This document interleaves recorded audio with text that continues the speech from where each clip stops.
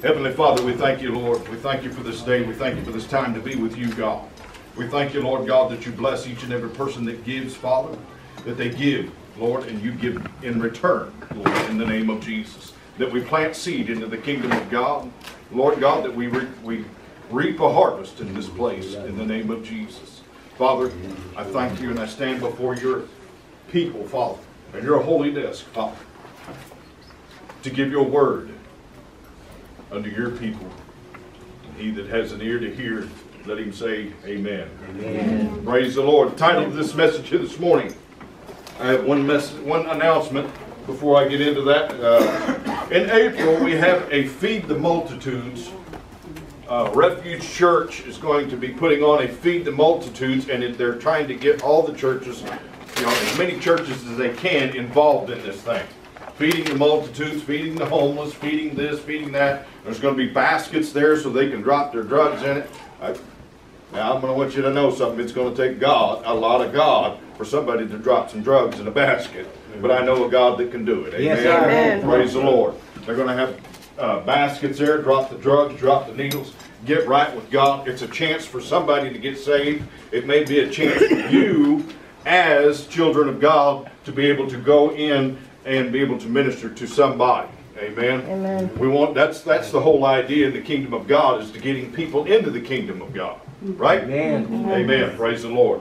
The title of this message here this morning is Travailing in Zion. Travailing in Zion. Praise the Lord. You've heard me preach of the message, Groans of Existence. This would probably be, I would have to say, that the part 2 of that message from a long time ago, but it's also, there's something to it. There's something to it, or the Lord wouldn't put it on my heart. Amen. Turn with me, if you will, to Isaiah 66.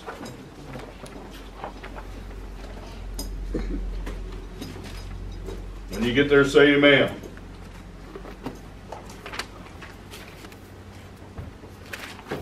Isaiah 66. Amen.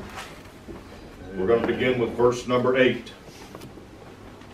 Let's start out with verse number 5. It said, "Hear the word of the Lord, ye that tremble at his word. Your brethren that hated you, that cast you out for my name's sake, said, Let the Lord be glorified, but he shall appear to your joy, and they shall be ashamed. A voice of noise from the city, a voice from the temple, a voice of the Lord that rendereth recompense to his enemies. Before she travailed, she brought forth. Before her pain came, she was delivered of a man-child. Who hath heard such a thing? Who hath seen such things? Shall the earth be made to bring forth in one day? Or shall a nation be born at once? For as soon as Zion travailed, she brought forth her children. Shall I bring to the birth and not cause to bring forth, saith the Lord? Shall I cause to bring forth and shut the womb, saith God? Of a birth so sudden, this says, who hath heard such a thing? Usually in childbirth there are the pains, and women know the pains that they're going through. Without that epidural, there's a lot of pain in childbirth. I don't know, I've seen it. It wasn't very fun. I even was in pain. When JC was born, I hurt. Keep that in mind, that when you get close to someone, when they're in pain, you should be in pain. All right. But the earth brings forth its productions, gradually and slowly. Nations rise by degrees and are long in coming to maturity. But here is such an event, as if the earth should in one day be covered with a luxurious vegetation, or as if a nation should spring at once into beginning. The increase in the church would be a great and wonderful, as if these changes were to occur in a moment's time. Anything in this life, if it's any good at all, will take time. Yes, sir. As I quoted the scripture this morning, he said, "They that wait upon the Lord shall renew their strength, and they shall run and not be weary, so they shall walk and not faint." Why would the Lord tell you that if you'll wait, you won't have to run? And not only will you won't have to run, but you won't get weary. And if you walk, you won't get faint. And if you get faint, you won't have to worry because I'm already there. Why would the Lord say all these things? Why would the Lord tell you? He said, just wait. Just wait upon the Lord. Just wait for the harvest. There's a time to plant and a time to cultivate and a time to get the ground ready, and there's a time to put it in, put the seed in. We've been putting the seed in for years. We've been putting the seed in for decades, ever since Jesus went to the cross. Paul started out putting seeds in. Matthew, Mark, Luke, and John, they started putting the seeds into the ground, and there's coming forth a harvest, and Jesus is coming. Yeah. And in His coming, He said, I come in like no manner, like you've ever seen before. And I come for my children. Who should think of such a thing? But yet, good things don't come unless there be some sort of pain involved. Good things don't come unless there be some sort of pain that causes agony and almost makes you want to quit. All right. Amen. Come on. Good things come to those that wait upon the Lord. Shall the earth be made to bring forth in one day? That is to produce its grass and flowers and fruits and trees. If these trees out here were to just bloom in one day, and then one day they don't bloom, and we have winter, what kind of season would that be? What kind of season would it be if we just said, okay, you've got one day to get everybody saved that you can possibly get saved in 24 hours? Amen. Come on. Missing day. How many of you would scramble to up off of your feet and do something about it, or would you go and try to keep your own lamp trimmed? The Lord's coming. And it's just as if you've got 24 hours to get things ready. You've got 24 hours. You've got two choices. You can either get yourself ready or you can help get somebody else ready. All right. It's that day and it's that hour and it's that close. It usually requires much longer time for it to mature in productions. The germ does not start forth at once. The flower, the fruit, the yellow harvest, and the lofty trees are not produced in a moment. Months and years are required before the earth would be covered with its luxurious and beautiful productions. Nothing good comes that there's not some pain. When a seed is put into the ground, it must forth break the shell. Yep. And breaking of that shell and that seed, if you could be that seed and feel that pain, that seed, when it breaks forth, that shell is crying out unto, I need some help. There's people that's outside this door that's crying out and saying, I need some help. But yet He's calling out to His church, those that are tuned in the Spirit of God, travailing in Zion.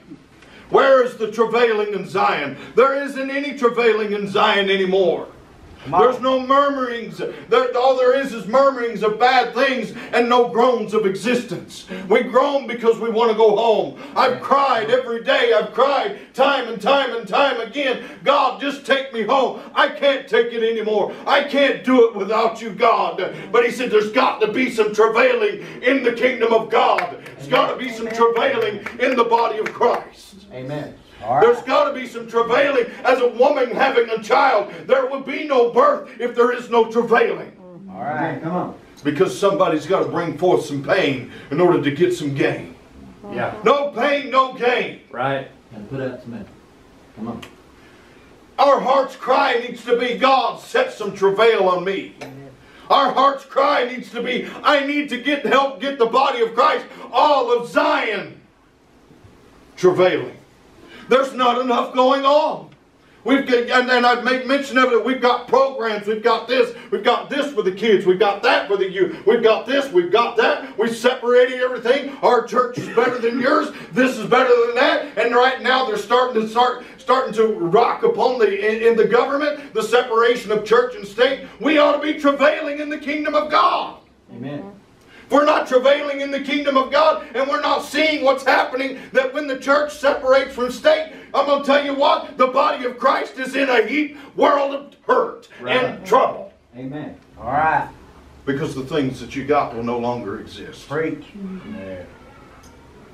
Because then there comes that day, it's very soon to come upon you, they're going to ask you to put all the Bibles in a pile. And when they put all the Bibles into the pile, they're going to spread gas over them. And next thing you know, they're going to light the biggest match that they got and throw it up on them. You better have the Word on the inside of your heart. You better have some travailing on the kingdom of God, because God's calling out to His people. He said, travail in the Spirit, travail. I'm calling out to Mount Zion, travailing in the Spirit. I'm calling for you. It's going to take some travail in the kingdom of God. Amen. Amen. Or shall a nation be born at once?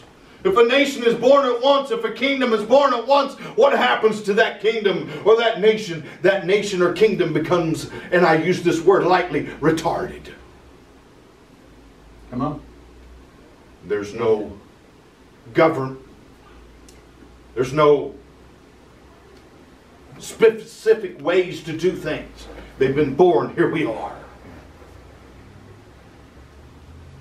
Such an event never has occurred. A nation is brought into existence by degrees. A man of God is never brought up instantly. He's done by degrees. Amen. Come on.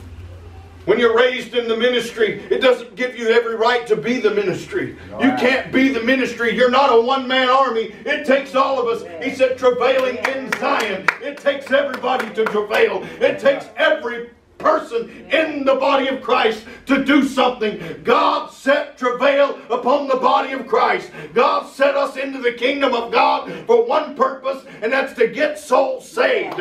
We need to cry out to God and find out what's so important about the soul that there is such a battle. Why should we be travailing? Because God said, I'm coming in like manner before, looking for a church that's without spot and without wrinkle. And if I can find such a thing, the name will not be blotted out of the books. Yes. Amen. Come on. Where will you be?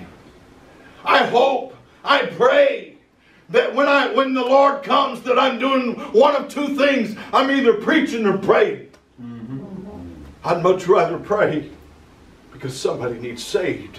Yeah. I'd much rather pray. It ain't about the, he said the preaching of it's the foolish thing.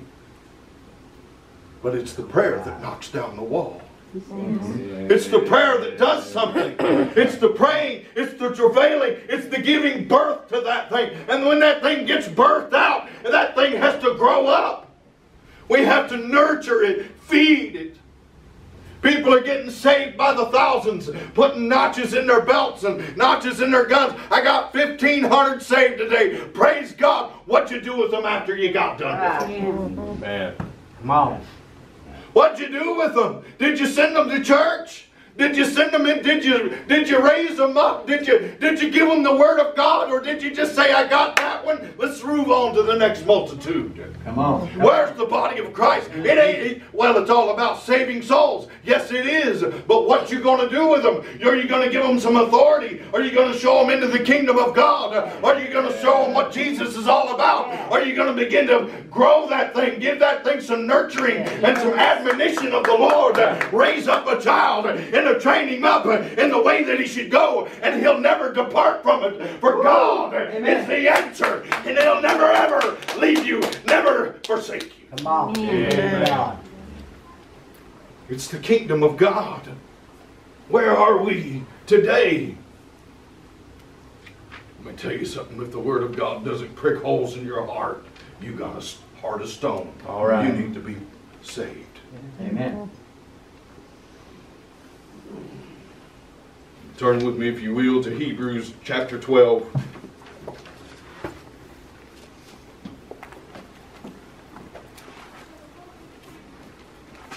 Chapter 12, verses 18 through 24 says, For ye are not come unto the mount that might be touched, and that burned with fire, nor unto blackness, darkness, and tempest, and the sound of a trumpet, and the voice of words with voice that heard, entreated that the word should not be spoken to them any more.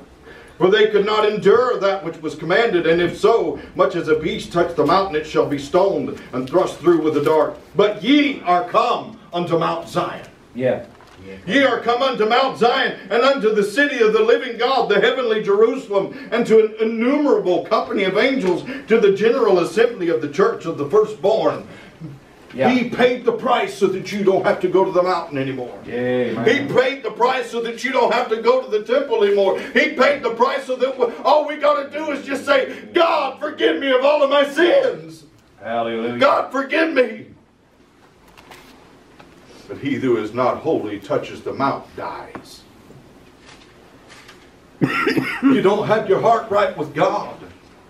Amen. You suffer a death. Amen. He said, for the wages of sin is death. Yes, sir. Amen. Thank God is eternal life. Galatians 4:19.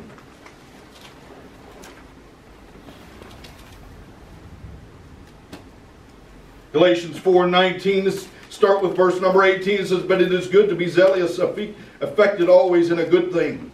And not only when I am present with you, my little children, of whom I travail in birth again until Christ be formed in you. Understand what Paul was talking about. He said, I travail again. I travail again. You were saved, but yet something happened. You think you're still saved, but there's something going on. You're not quite right yet.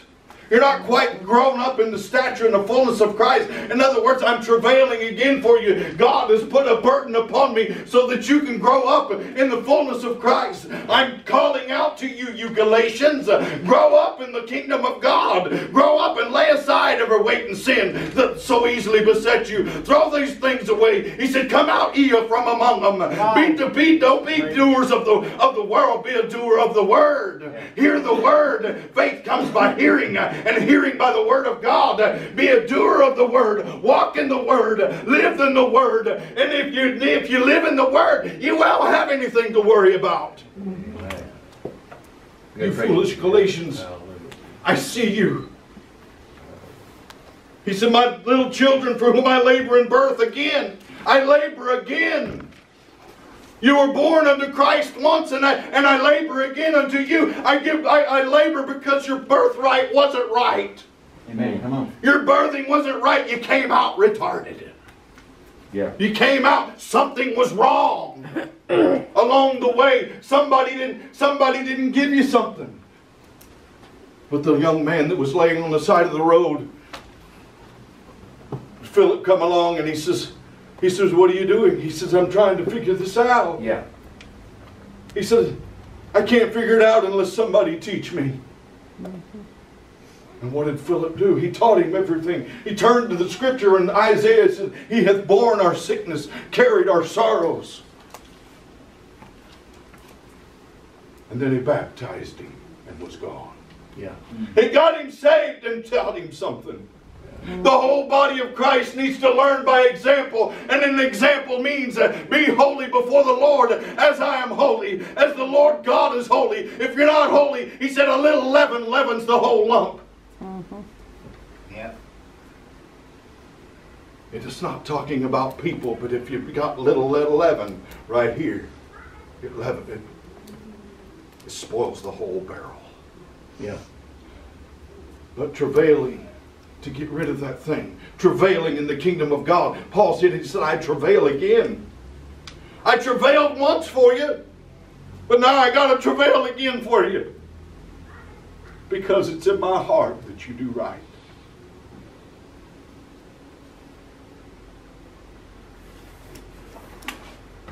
He said, Paul rightly considers himself to be the father to the Galatians, yet this challenge has made him feel as if he must bring them to Jesus all over again. The body of Christ needs to be brought to Christ all over again. Repent. We need to repent and do your first works over again. Go back. God, forgive me of all of my sins. What happened? What happened? In other words, somebody out there is travailing for you to live right, for you to do right. And it's Paul. He said, Galatians, I see what you're doing. I see what's going on. I travail in the Spirit that Christ may be formed in you. The right time and the right place and in the right heart.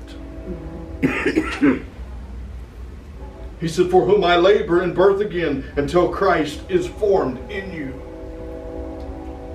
So in other words, Christ never was there. But we cast out devils in his name, and they left. but you did not have him.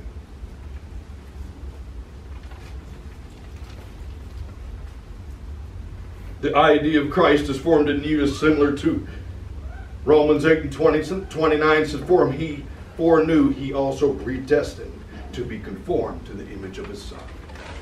The image of a Son, to the image of Christ. If Christ dwells in you, you should be able to look like Christ. You should be able to, if you're in the ministry and abiding in the ministry, you should walk as Christ walked. And that is, he walked in the fivefold ministry. He walked in that. You can too. If he can do it, you can do it. He said, I'm the example for you to walk. I'm the example. But travailing in the kingdom of God, not enough of it. There's not enough travailing. There's not enough in the body of Christ that has any compassion on the body of Christ. We've got compassion, but it's all about me, my, for, and no more. Don't touch my house, it's mine. I have compassion on my children, but what about the children that are out there that have nothing? Are you travailing for them? Are you crying out to them? They know Jesus. Everybody's saved. Everybody's going to heaven. But I got real good news for you. Not everybody's staying. We're all going to make it. I've talked to thousands of people out on the streets and yeah, I'm ready. I'm ready to go to heaven. I'm ready. If Jesus comes, I'm going. Are you staying? I hope so. I hope so. Let's get it right. Because he put the burden on you. Amen. And that burden requires some birth pains. And it's time for the body of Christ to start getting some birth pains in the kingdom of God. If we're not getting birth pains in the kingdom of God, if we're not crying out to God every day, we're not down on bended knees, God save Billy, God save Bobby, God save them, God get into their life, get into their business, get all up into everything they got, God. Travailing in the Spirit, God save them, Lord. God, do what it takes, God. I don't care. I'm going to travail until the kingdom of God comes forth, until we all come into the unity of the faith. Yeah. Amen.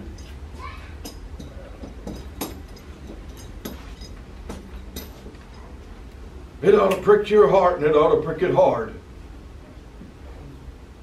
Where are we? Where do we stand as the body of Christ? We say we're saved, but are we really? Is Christ formed in you the image of the Son?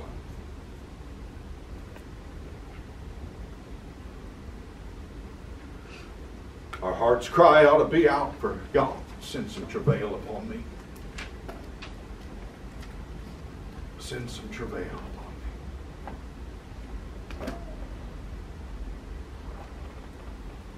me. There's a woman that travails.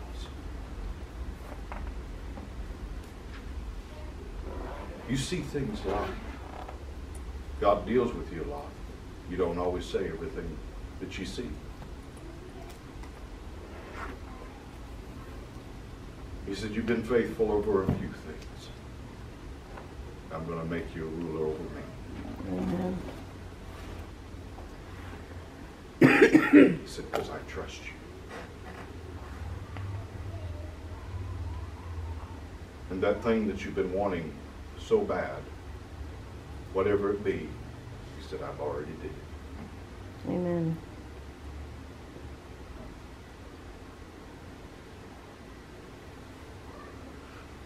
Our heart.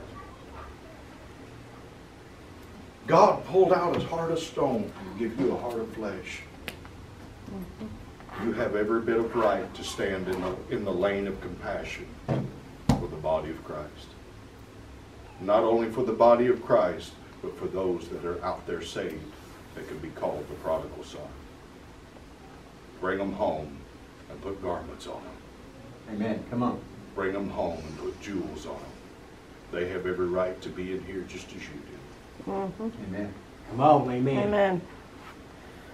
It shouldn't matter to you. The prodigal son, when he came home, can you imagine the smell that he stunk?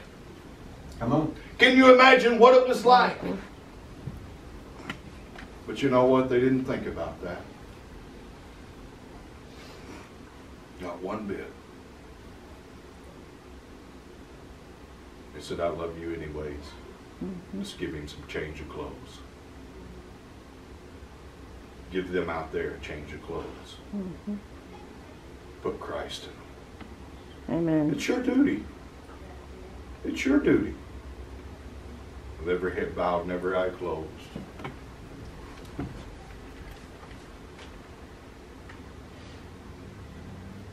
want you to I'll give you just about a couple minutes. I want you to think about it. Where's my heart?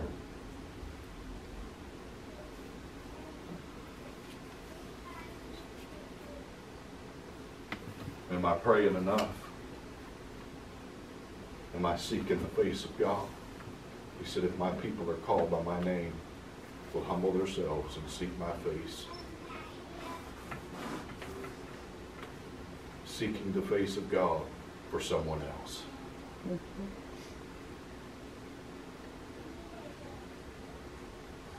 Put the self-centeredness down and start getting God-centered. It's about Him.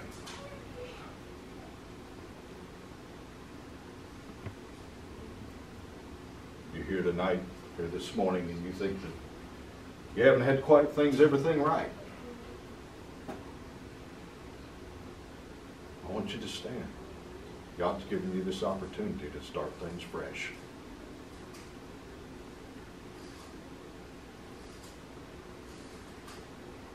If you think you're fine, that's great. Then the message was a mess.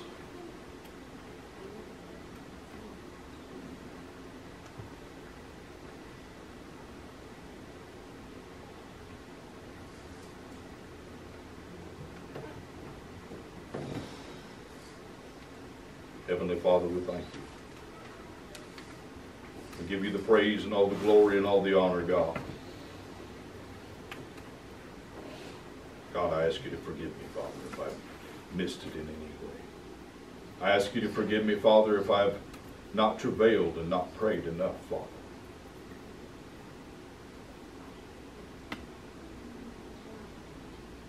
Give me the birth pains, Father, that someone else might be saved in the kingdom of God. In the name of Jesus. Amen. Amen. Amen. Tonight at 6 o'clock.